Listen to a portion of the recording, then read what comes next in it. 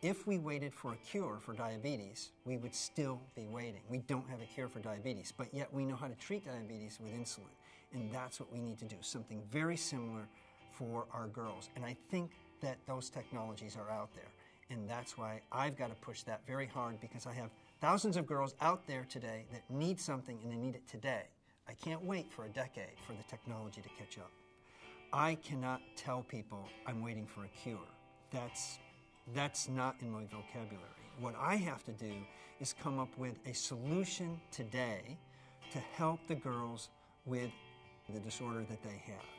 And so the best way to do that is to take all the basic science we have, the natural history that we have, and build a workaround around the biochemistry to essentially get to some therapies. We have 2 clinical trials that are underway today. And that's where the science, the basic science, and the natural history study are starting to cross. And I am hopeful that we'll have more of those coming down the road. And so the natural history study's importance only grows as more biochemistry comes to light for potential treatment.